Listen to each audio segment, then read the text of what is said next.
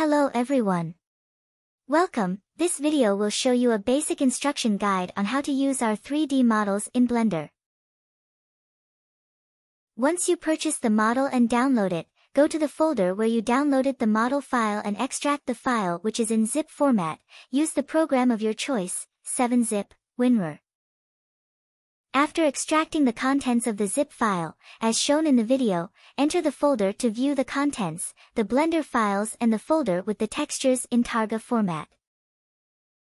Attention! First check which compatible version the model requires. If the model is compatible with Blender 3.6, it is recommended to use the same version of the Blender program to avoid errors and problems in the model.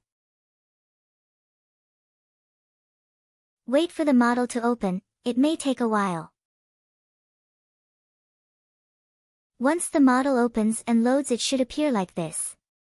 This layout is for viewing the model. The bones are hidden. Change the 3D view full layout to the pose layout, and notice that in this layout we already have the model's bones visible.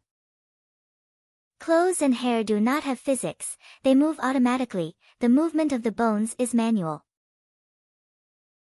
Shape keys are controlled by the bones displayed in this panel. All our models are made with MetaRig and have this panel to show and hide bones. Please note that all facial expressions work correctly. All our models are tested before being added to the store. Now let's switch to the default layout to better manipulate the bones. Now I will teach you how to reset to pose A. To reset the pose of a 3D model's bones to pose A in Blender, follow these steps. Select the armature. In object mode, select the armature object, skeleton, of your 3D model. Go to pose mode. Press tab to enter pose mode, where you can manipulate the bones. Select all bones. Press A to select all bones. Clear transforms, return to original pose.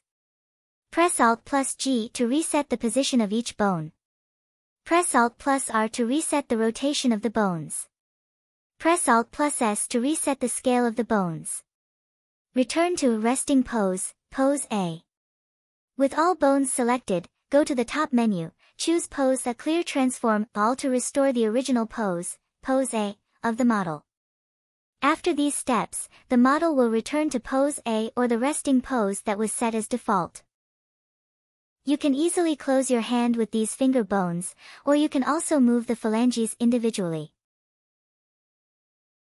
This is already the IK controller bone. If it is turned off, the arm will not move. The arm will only move by the FK bone. To use the arm IK controller, simply activate it in the MetaRig panel, as demonstrated in the video, assigning the value 0. It is also possible to activate the arm stretch option in the properties by changing the value from 0 to 1000.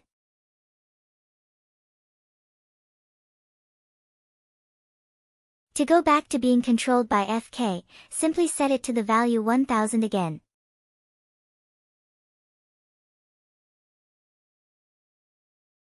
The controlling bones of the legs work the same way.